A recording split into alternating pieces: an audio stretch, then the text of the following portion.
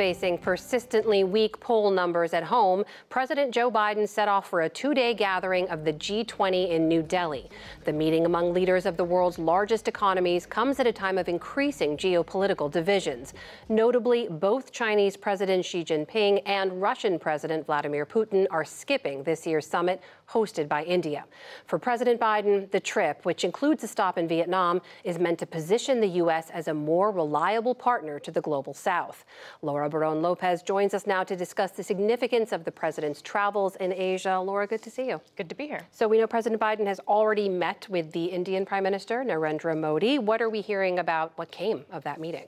Coming out of that first meeting today, White House officials were saying that they were hopeful that a potential deal could be struck on a railway infrastructure project. That deal would be between India, the United States, Saudi Arabia, and the Arab Emirates. It would link the Gulf and Arab countries, as well as linking them to India via seaports. And one White House official described it potentially as an earth-shaking corridor. But again, those talks are still developing, and they haven't come to a deal just quite yet. Beyond that, Amna, the prospect of real big developments out of this summit are slim. And because of the fact that India does not want to alienate China or Russia, and also India watchers are skeptical that there is going to be any type of supportive joint statement behind Ukraine that comes out of this summit. And critics are also warning the administration that as Biden tries to improve his relationship with India,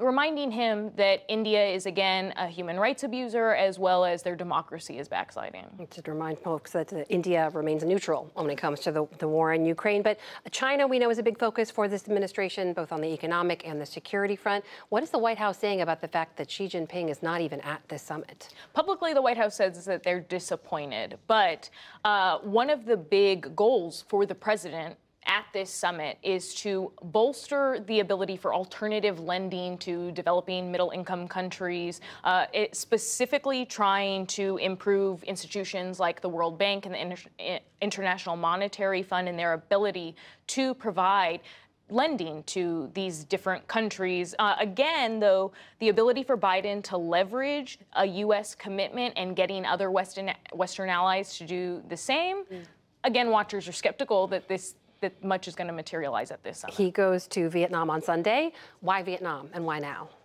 Vietnam, I spoke to National Security Council Coordinator John Kirby, said that the president is excited about this trip, especially at a time where the country's two militaries are getting to know each other. They want to take this relationship to the next level. But again, the White House is trying to say this isn't about China. This visit is very much about China, Amna, and trying to improve relationships with someone in China's backyard. As we mentioned at the top of this discussion, back home, of course, two tough polls for the Biden re-election effort. Does that in some ways raise the stakes for this trip abroad for President Biden?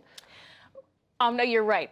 Those polls not only showed low job approval ratings, but also voters were concerned about Biden's age. So the White House, well, actually, I should say Biden's campaign, put out an ad actually the same day that the president left for this trip. And the ad was focused on him traveling to Ukraine, traveling to a war zone, which he did earlier this year. And in it, they were trying to show that, look, these trips aren't easy, that he has the stamina to continue this job, that he is trying to be presidential and bolster relationships with key allies on the world stage and defend democracy. It was no accident that that ad, Amna, was released on the exact same day that the president left again for another foreign trip. Laura Barón-Lopez, our White House correspondent, covering a key summit for President Biden. Laura, good to see you. Thank you. Thank you.